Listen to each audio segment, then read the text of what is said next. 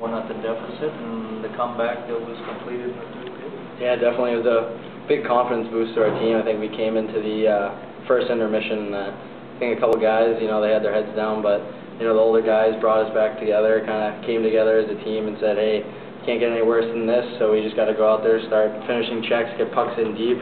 And we didn't really test the goalie in the first period. I think we had a couple opportunities, but we didn't really get a chance to, get anything going. I think we came out a little flat. So once we, got that first one, the floodgates started opening and started to, finally play like Harvard hockey. And then, I think they got that fifth one to make it 5-2, and I think they might have got a little bit too comfortable. And we already started coming back, and we weren't going to give up then. So we just, kept fighting pucks down deep in the corner and getting shots to the net, and stuck together as a team, finished the body, and worked out for us. So, Coach said that you kind of been persevering all year, but the numbers in terms of goals haven't been there for you. Is it nice to finally feel that you're getting rewarded for what you're doing? Yeah, I mean, I think you win some, you lose some. There's a couple opportunities. You might not bear down enough, but when you get those opportunities, you got to bury. I think last weekend we had a lot of opportunities to bury the puck, whether it was 5-on-5 or power play, even penalty kill. We had the opportunities too. We just didn't capitalize, and that's one of the things. You only get so many chances in the game, so when you get an opportunity to bury, you gotta take that opportunity and finish it. So when you get a couple of goals like that, it's definitely one of those things. That was a high-scoring game, so you can't really give up goals to goals. You gotta keep fighting, keep going, and it was definitely one of those things that once we kept putting them in, I think the train kept rolling. So. Did this make you think of maybe some of the shootout games you had for St. John's Prep against Walden Caps, and back and forth and stuff like that?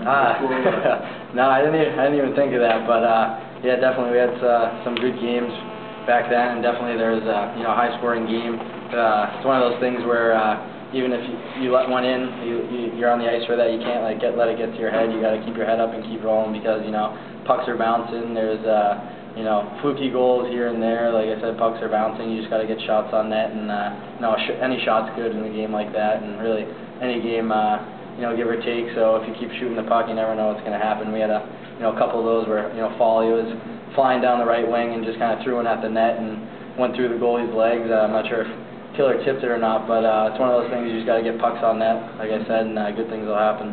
Was there a noticeable shift in the way they were approaching you guys after that first period?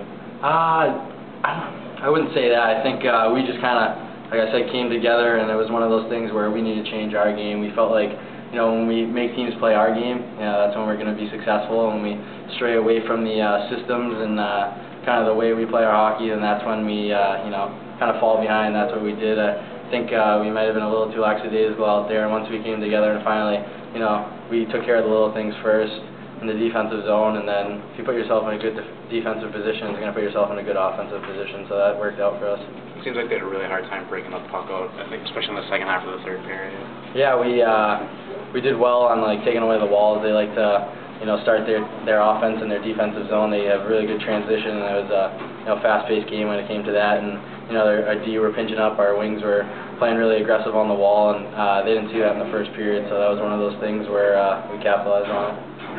At what point did you think the mindset went from let's make it disrespectable to we can win this game? Do you think it was after that fourth goal with 5 seconds left in the second period? No, I think it started from that first shift in the second period.